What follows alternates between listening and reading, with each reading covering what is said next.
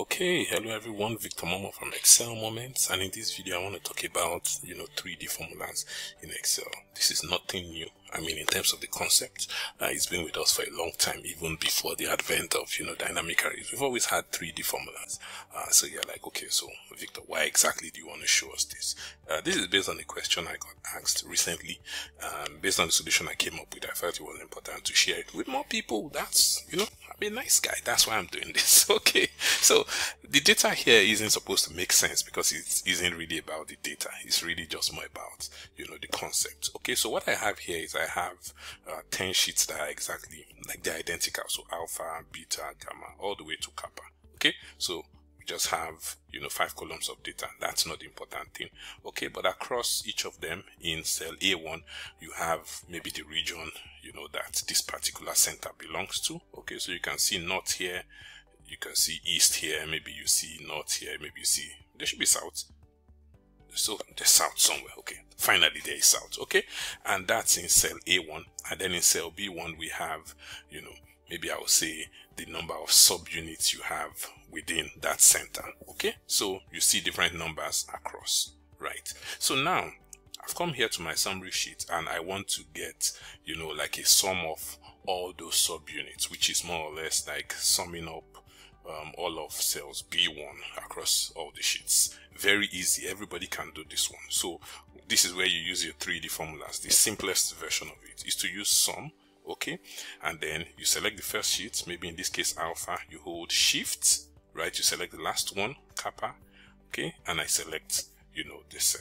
So basically I'm saying sum everything from alpha to kappa, cell B1 across all those sheets. That's the easiest way to do it. Okay, right? So, and this gets it done. The beautiful thing is that if you insert a sheet in between alpha and kappa, that's also going to be captured. Okay, so that's the easy one and everybody can do this one.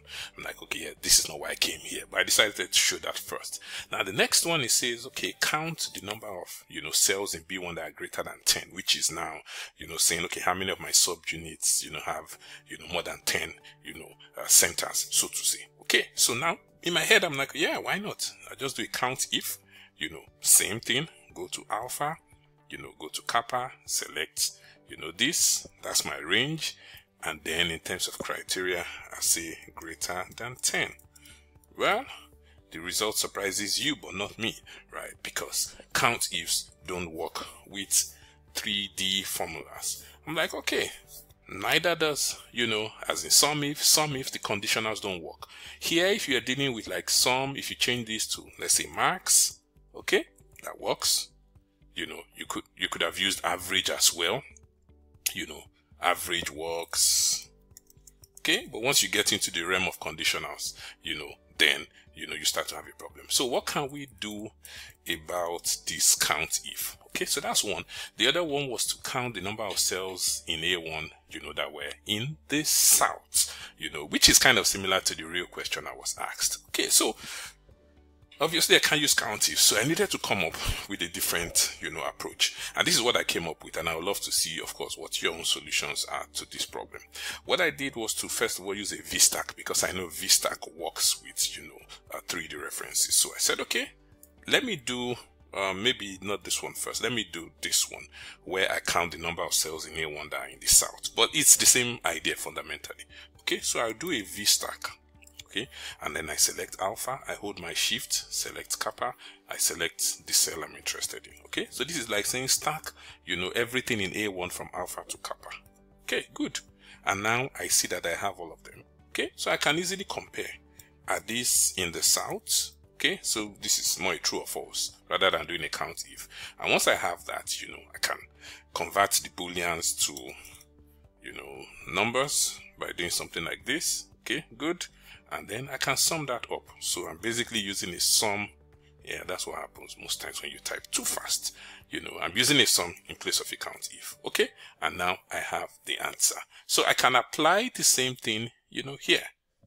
So if you think about that, the first thing is to do a VStack. So you take this, and then you select this cell. Okay, so that's that. Now you're testing if they are what? Greater, than 10. And you put a sum here and just multiply the result by 1. Okay, and you have the answer. So that's how, you know, you can bypass the challenge of having, you know, COUNTIF not work with 3D formulas. So that was my solution. So what is yours? I'd love to see it. But for now, I want you to like this video, share it with your friends, also subscribe to the channel Excel Moments. For now, I'm out.